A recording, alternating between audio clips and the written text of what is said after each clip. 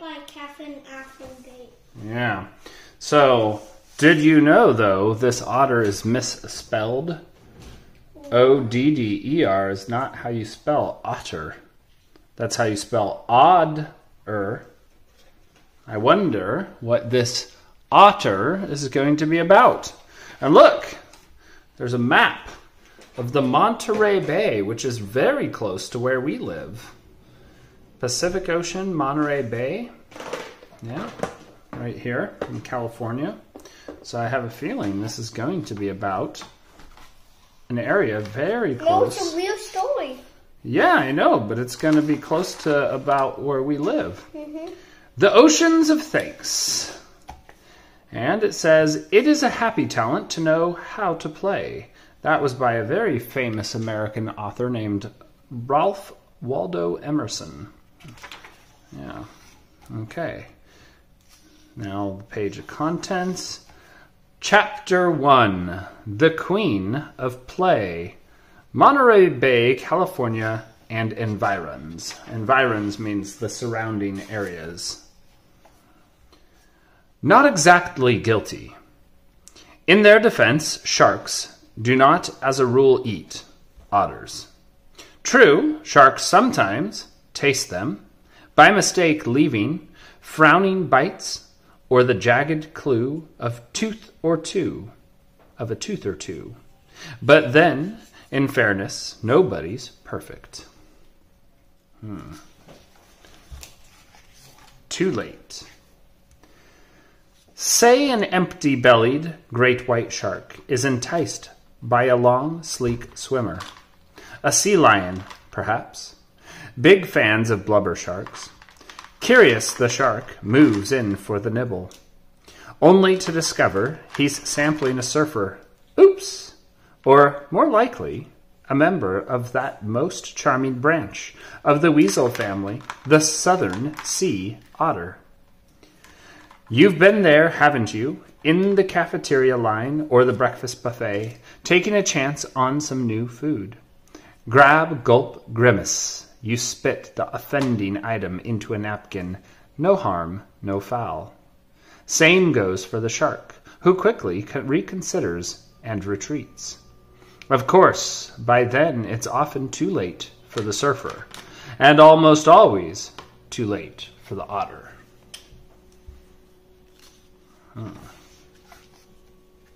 Hunger. One such shark is prowling the waters this very morning. It's daybreak, cloudless and shell pink, and for a moment the bay seems to blush. There it is, his dorsal fin cutting through the calm waves. The shark is an adolescent, a marine tween, streamlined and strong, but small for his age, and far from his usual hunts today. His last meal, a ray and 2 puny turtles. Was 3 days ago, pathetic by any measure. No need to worry, hunger has a way of focusing the mind. If there is food to be found, rest assured, he will find it. Otter number 156. Not far from the shark, otter number 156 floats on her back, forepaws and flippers held aloft, soaking up sun like tiny solar panels. Tucked in a pocket of skin under her arm is a favorite rock, just right for opening mussels and clams. She has seen more than a few sharks in her 3 years, has even seen them kill. But right now her only concern is what to eat for breakfast. Numbers and names. Friends call number 156 otter, but humans prefer their numbers. They count cards and sheep, errors and at-bats, minutes and blessings. Here in the bay they count otters, too. Squiggles and splash. There's a reason for those numbers. Endearing names enchant the public, luring humans too close. Numbers are aloof, but names are sticky. Fussing rescuer to rescued, scientist to subject, human to otter. And it's not hard to fall in love with an otter pup. It's a shame, really. Think of the possibilities. Squiggles and Splash, and Potter and Noodle. Otto and Oswald, and Ozzy and Obie. Still, it's better this way. These otters need all the help they can get. Questions. Her mother called her Otter from the moment she was born. Something about the way the little pup never settled. Something about the way her eyes were always full of questions. To eat or not to eat? A few feet away from Otter, her favorite companion, Carrie, drifts on her back, aimless as a log. Carrie, 2 years older than Otter, has shiny ebony fur. Otter, smaller and more agile, has a deep brown coat and caramel-colored head. Play. Otter wants to know or eat. First we eat, then we play, answers Carrie. Who is always practical, a cautious sort. It's annoying, but when you're a free spirit like Otter, teaming with a wise and solid anchor is never a bad idea. First we play, then we eat, says Otter. She gives her friend a soft nose nudge and drives through quiet water thick with eelgrass. Communication. When you cannot text or email, whisper a secret or shout a protest. When words are not your way, how do you share what you know? Otters. Whistle and whine, snarl and hiss, blow and snort. And don't forget sight and scent, and almost of all touch, nudges and licks, headbutts and gentle bites. Every species has its tricks. Underwater. Underwater, there's no need for noise, for grunts or squeals or chirps.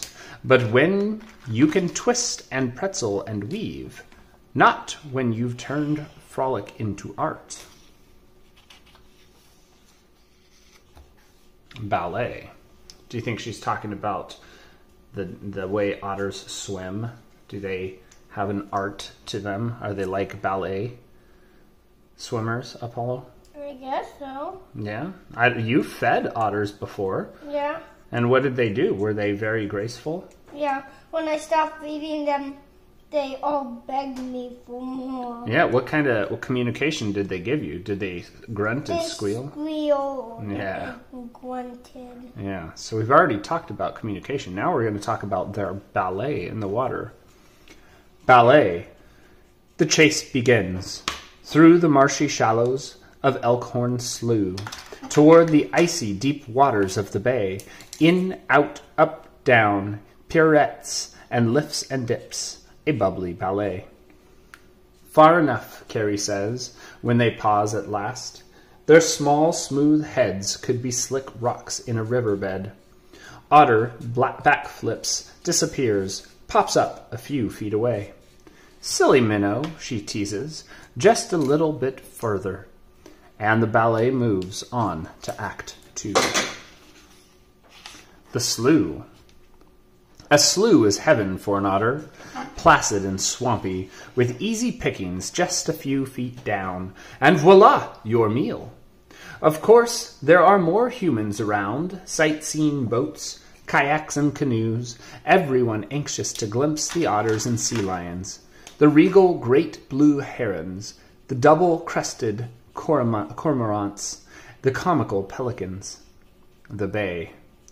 Beyond the slough lies Monterey Bay, a whole different animal, a watery whale, huge and intimidating, but breathtaking. Beneath the surface, kelp forests weave green blankets while sun shafts cut like blades. Some say the food is better there, succulent crabs if you're willing to work for them, but the dangers give many second thoughts. Not Otter, though. She loves a good crab. Daily schedule. An otter's life goes like this. Eat, groom, sleep, eat, groom, sleep, eat, groom, sleep. But always there is time for a bit of deep diving, wave chasing, tail spinning, smooth gliding, bubble blowing fun. The queen of play. Nobody plays like Otter plays. Nobody has her moves. She loves to roughhouse, can be pushy and eager, too unruly for some, but watching her work the water is a joy. She doesn't just swim to the bottom, she dive bombs. She doesn't just somersault, she triple donuts. She doesn't just ride the waves, she makes them. Otter sounds like a fun otter, huh? Mm-hmm. Diet. The shark, meanwhile, is closer to the mouth of the slough, still hunting, a soundless ocean ghost. He can eat hugely, gorge, then go for days unfed. But a sea otter is always eating. Luckily, her belly doubles as a dinner table. Without the swaddling blubber of a seal or whale, she must consume a quarter of her weight each day. Abalones and sea urchins, octopuses and sea stars, mussels and crabs and clams. Like a carb-loading marathoner, like a hummingbird sipping nectar dawn to dusk. Whoa, the otter has to eat that much just to keep warm. Jaws. No one pities sharks. There are no great white Bambis. And that's to be expected. Given the grim smile, those thousands of triangular teeth, row upon row upon row. There are other perks, though. The way the ocean seems to part at their approach. And don't forget the Hollywood factor. A movie like Jaws could never be made about otters. Cute. Still, it's hard. If you're an ocean resident, not to resent otters, their easy popularity, the way they woo the crowds, they are, it's been said, the champions of cute. Those eyes like a doe's, the expressive whiskers, the gold medal aquatic gymnastics, and being photogenic does help with memes, with keeping the fans engaged. Only the foolish want selfies with a shark. What do you think, Apollo? Selfies with an otter or selfies with a shark? Selfies with an otter. Ooh. Yeah, probably a good choice. Kayaker. Otter twists and sees what she has already heard and scented. A human slicing through the small waves. Half his body tucked in a hard shell shaped like a giant sardine. His awkward churning a paddle for paws is painful to watch. She loves kayakers, admires their hopeless desire to be what they cannot, creatures of the water. She has visited several, curious about their sweating foreheads and water bottles. The binoculars they use for eyes. The kayaker slows, and Otter slips under water, coming up close enough to see his white teeth. We don't need binoculars for. Yeah, and smell his exertion. They're just having Otter make fun of us humans who can't move like the otter can in the water. Wary. Otter! It's Carrie calling. Urgently, always the killjoy. Ever wary. Otter! She calls again. Keep your distance. The kayaker makes sounds, kind ones. An otter decides, as it happens, she has heard her share of angry humans. Still, she does as Carrie has commanded, and with a stroke of her tail, she vanishes from view, scolding. Sorry, Otter tells Carrie.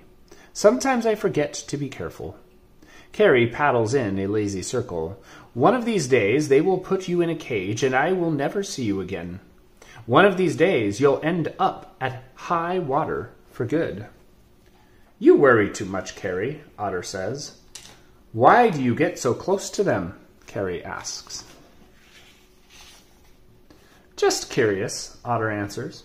They helped me once, don't forget. Otter submerges her head, then lifts and shakes it, and droplets catch the sun. High water. The otters call it high water, the aquarium perched above the edge of the bay. More land than water, more air than ocean, the accommodations are solid. if you happen to be a water dweller. The staff is first-rate, the food is to die for.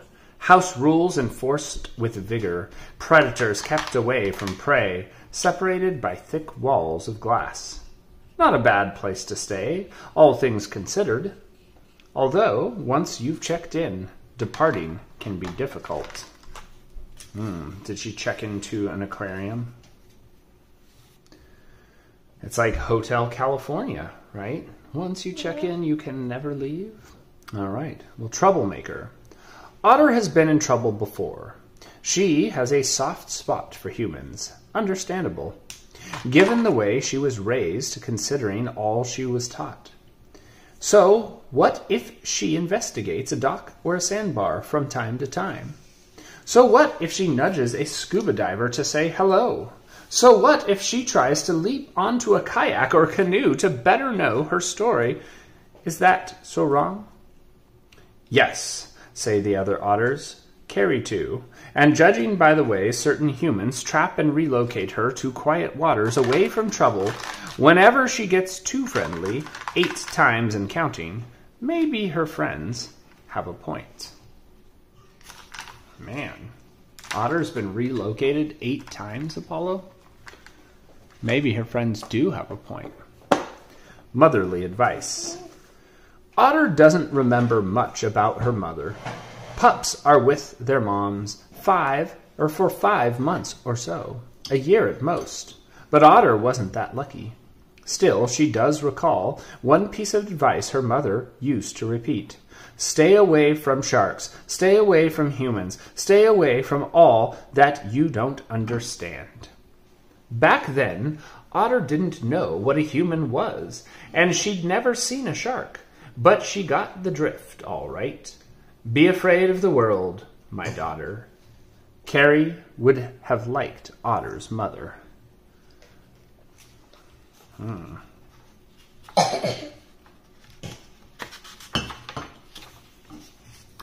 Fast enough, slow enough. Near the entrance to the slough, the shark hesitates. He scents the otters, but doesn't see them clearly, not yet. His sight is no match for his glorious sense of smell. They are captivating, blood-rich, fast enough to be a decent challenge, slow enough to make an easy meal. Tell me a story. Race you to the drop, Otter asks, glancing at the point where the slough empties into the far deeper bay. I'm tired, Carrie says. I don't feel like racing. Tell me a story instead. You're just trying to distract me, Otter replies. You know me too well, says Carrie. Scary stories. Are you ready for this, Apollo? Mm-hmm. Dun, dun, dun. Tell me about the 50 again, says Carrie, because it is a scary story, and scary stories are the best, at least when the sun is out and the waters are calm. Otter shimmies and bounces, but everyone knows that story, she says, and she's right. The story of the 50 is every otter's story. For a moment, Carrie seems to be shivering, her eyes glazed and unseeing. Carrie? Otter asks, are you all right? Carrie blinks and shakes her head. I'm fine, just a little tired. Otter hesitates. Carrie hasn't been herself. The past few days, she seemed sluggish and distracted. You're sure? Remember when Amia had the shaking sickness? I'm fine, Carrie says firmly. The 50, please. Otter dives, resurfaces, spirals. The 50, she begins, and Carrie clasps her forepaws together and falls silent. For the 50. Once, in times past, when the ancients lived, the ocean was filled with our kind, Otter says. But that changed, not so very long ago. There were only 50 of us, and that was all. Because of sharks, Carrie interrupts. Not really, Otter twists and twirls. Not then. Because of sickness, Carrie says. Some, Otter spins and rolls. But mostly that came later. Because why then? Carrie asks. Otter glances at the faraway kayaker, now just a drifting dot, so small he might be an egret or a marsh wren. Because of them, she says, and then she plunges under the waves. Ooh, who was their biggest predator in the 50, Apollo? Humans. Yeah. Deep dive. A sea otter can stay underwater for 6 or 7 minutes, and that is what Otter does. It's fun to build suspense. That's pretty good. 6 or 7 minutes. That's better than most humans. The end. But whales aren't even. But dolphins are even better. Oh yeah, dolphins and whales for sure. Mm-hmm. The end. When Otter blasts back to the air and sun, her friend is waiting impatiently. Now tell me the rest, Carrie demands, still back floating. There is no rest, Otter somersaults. There were 50, and now there are more. 3,000, perhaps. And we are part of that more, Carrie asks. All of us, yes. We all come from the 50. Otter rubbed her nose. The end. I liked it better the last time you told it, Carrie complains. Stories change, says Otter. As she zooms past Carrie, now let's find us some breakfast, my friend. So do you think there were only 50 of these otters left at one point because of humans, Apollo? I guess so. That's what they're implying, huh? The sighting. The intriguing scent becomes something more for the shark. There they are above him on the surface, long, dark silhouettes with webbed feet and muscular tails. He's glimpsed some before, but never this close. They are sinuous, but not eel-sleek. They don't shimmer in the way of a mackerel or a ray. Wouldn't sea lions be bigger than this? Maybe these are the young sea lions, babies even. They move surprisingly well, with a certain elegance, but they're no match for him. One is slower, and that will be his target. No reason to expend extra energy, although what a feast 2 would make. He feels the sharp complaint of hunger and presses on. Who do you think he is, Apollo? It's a shark. Yeah.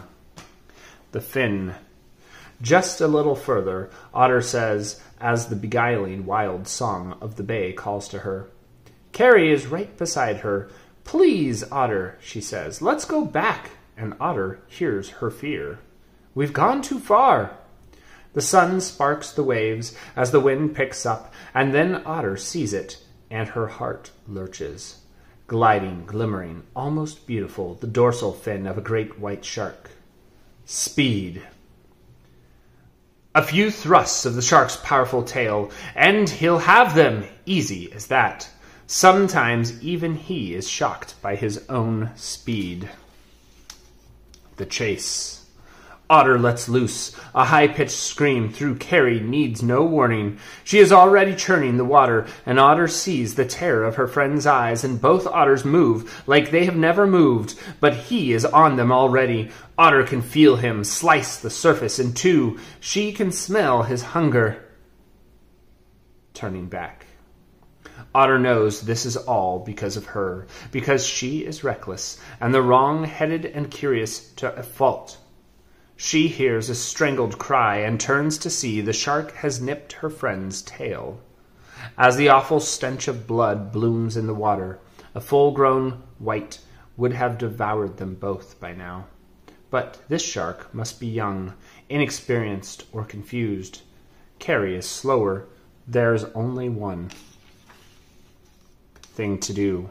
And so Otter twists, turns back, passes her wounded friend, heading directly toward those jagged rows of teeth, those unfeeling eyes. Confusion. It was just a small bite, but the hint of blood makes the shark bold.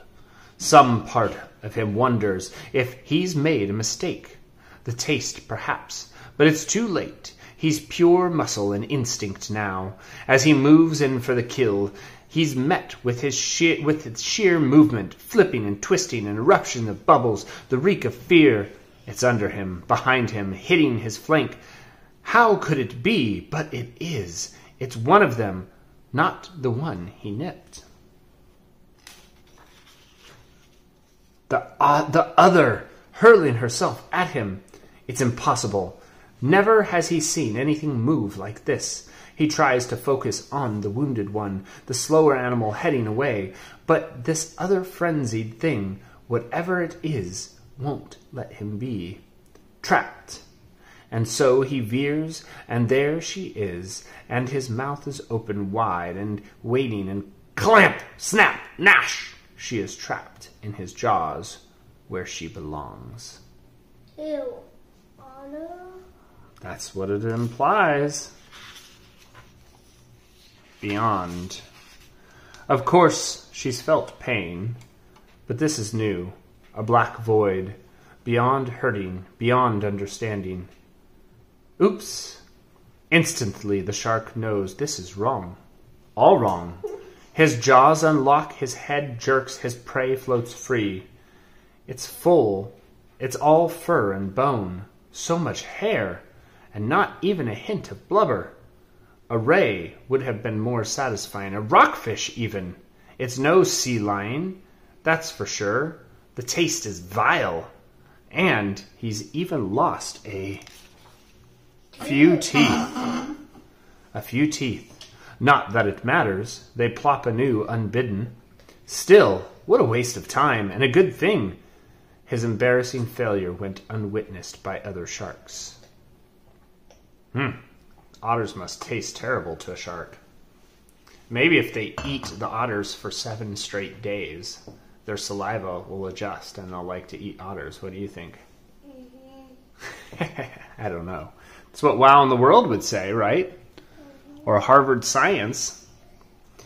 All right, the beach. Perhaps she is swimming, or perhaps she is dreaming, because why else would she be moving like this, jerkily, uncertainly, trailing the smell of her own impending death? Somewhere, Carrie might be calling to her, "This way, this way, this way!"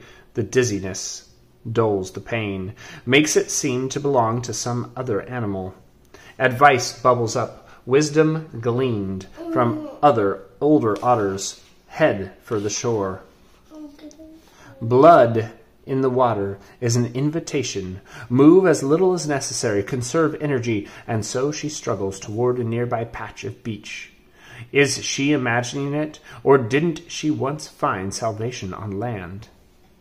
Hauled out. Hauled out, it's called, and indeed it is a haul, flopping 45 pounds onto solid land when you are meant for water. And yet Otter does it, despite the gaping wound on her belly. Perhaps because she knows she has done it before, even as she's drained of blood and hope. A gull lands inches away, preening, wondering if there will be something to gain from such a mess. Otter blinks. The sun is so good, so kind. How hard it would be to die at night. She's not mad at the gull, doesn't even blame the shark. She's seen enough to know that this is how life is, and that is how death comes. Retreat. The shark moves on into deeper waters, a bit wiser but still famished, still wearing the scent of his victims. Okay, what do you say we stop right here for tonight, and we do the rest tomorrow? Yeah. Yeah? Okay. Say adios to your audience. Adios. Adios!